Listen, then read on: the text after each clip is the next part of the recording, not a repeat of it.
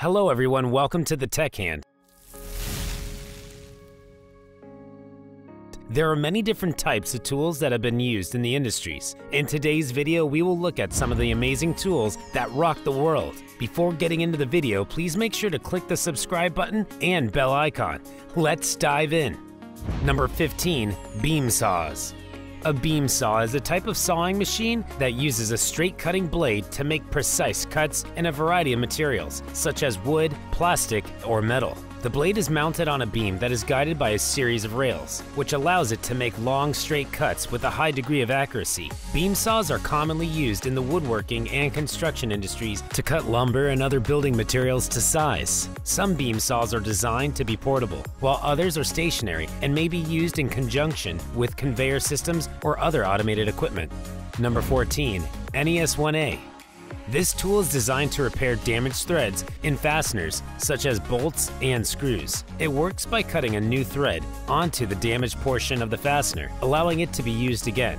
Thread repair tools like the NES-1A are often used in the automotive, aerospace, and manufacturing industries to repair threads on components such as engine parts, gearboxes, and other machinery. They can be used to repair both external and internal threads and are available in a range of sizes to suit different thread pitches and diameters. Number 13, gear clamps. A gear clamp is a type of tool used to secure two objects together by applying pressure to the sides of the objects. It consists of a clamping mechanism with two jaws that can be tightened by turning a handle or lever. Gear clamps are commonly used in a variety of applications, including mechanical repairs, woodworking, and metalworking. They can be used to hold objects in place while they are being worked on, or to hold objects together securely in a finished product. Number 12, socket straps.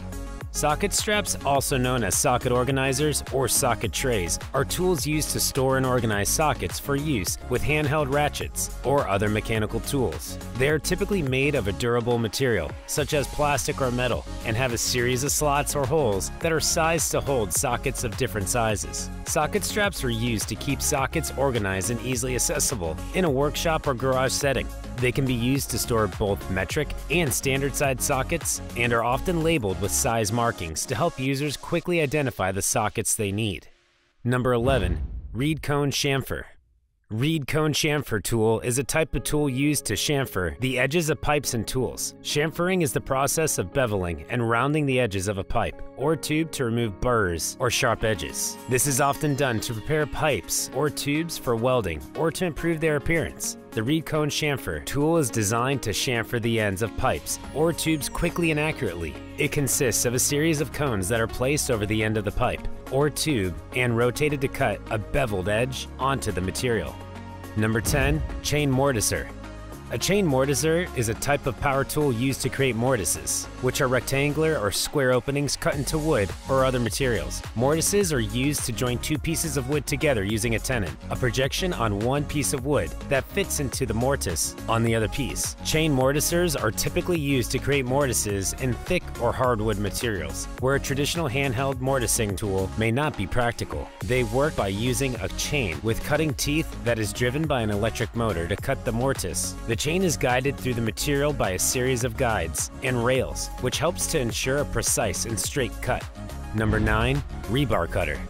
A rebar cutter is a tool used to cut steel reinforcing bars, also known as rebar. Rebar is a common material used in the construction industry to reinforce concrete structures, such as foundations, walls, and columns. It is typically made of steel and has a ribbed surface to improve its bonding with the concrete. Rebar cutters are used to cut rebar to the desired length for the use in the construction project. They can be powered manually or by electricity and come in a range of sizes to suit different diameters of rebar. Some rebar cutters are designed for use in the field, while others are more suited for use in a workshop setting. Number 8, pipe flaring drill. A pipe flaring drill is a type of drill used to create a flare on the end of the pipe. A flare is a tapered or angled expansion of the end of the pipe that allows it to be joined to another pipe or fitting. Pipe flaring drills are used to create flares on pipes made of soft materials such as copper, aluminum, or brass. They work by using a specialized drill bit to create the flare on the end of the pipe. Pipe flaring drills are commonly used in the plumbing and automotive industries to create flared connections in pipes or tubes. Number 7, metal cutting nozzle. A metal cutting nozzle is a specialized nozzle used in the process of cutting metal with a jet of high pressure water. This process, known as water jet cutting, uses a jet of water that is pressurized to extremely high pressures, up to 60,000 pounds per square inch, to cut through metal and other materials. The metal cutter nozzle is an important component of a water jet cutting system, as it determines the shape and size of the jet of water that is used to cut the material. The nozzle typically consists of a small, pointed orifice that focuses the water jet into a narrow, precise stream. Number 6. Safer paver. Safer paver, which is a tool or piece of equipment used to lay paving stones or other types of pavers. Pavers are flat stones or bricks that are used to create outdoor surfaces such as patios, walkways, or driveways. A safer paver tool may be used to help ensure the safe and efficient installation of pavers by providing a way to handle and place the pavers accurately and with minimal risk of injury. Number 5. Slacklining.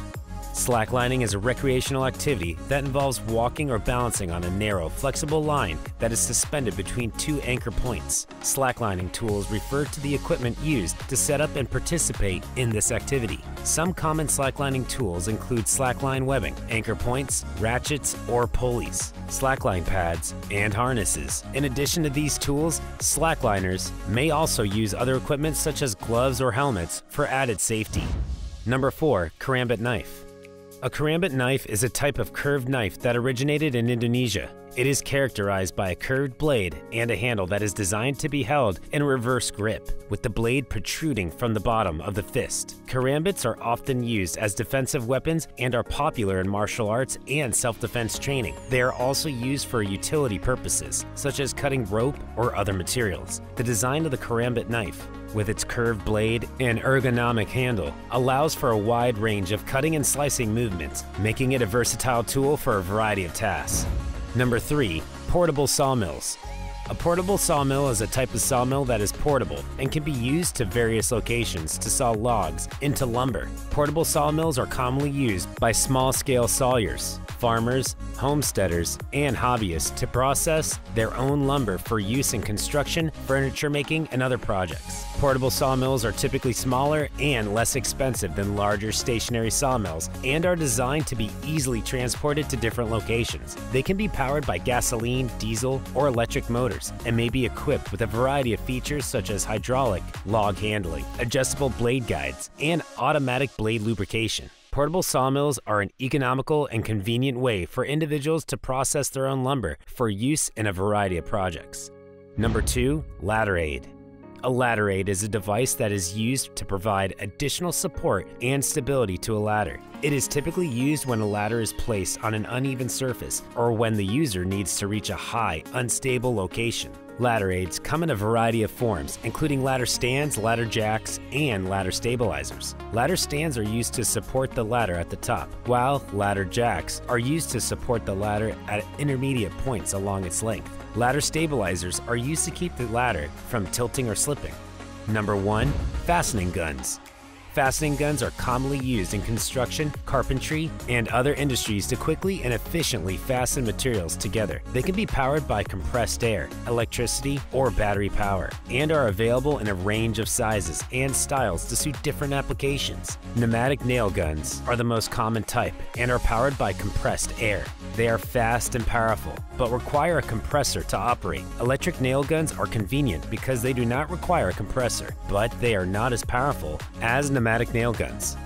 Thanks for watching. Don't forget to subscribe. Let us know in the comments that you subscribed and what you think of this video. We will reply to you personally. You can also give a thumbs up. Thanks for that.